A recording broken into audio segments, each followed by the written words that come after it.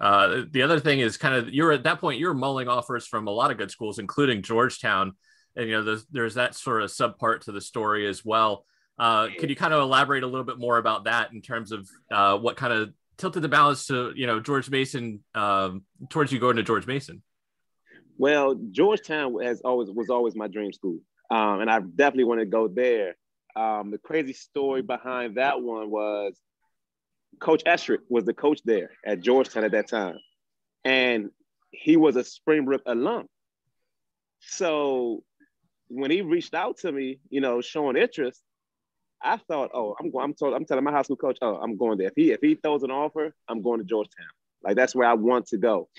And a week before I was supposed to go on a visit to Georgetown, they brought up a guard from Virginia. I forget his name, but he signed on the spot. So when he signed on the spot, they basically called me out or, called my coach and say, look, well, we have a guard in Folarin's position. We don't need him.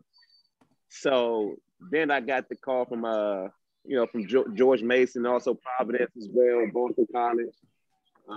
But yeah, I mean, Georgetown was the school I really wanted to go to. And wow, we see I made the right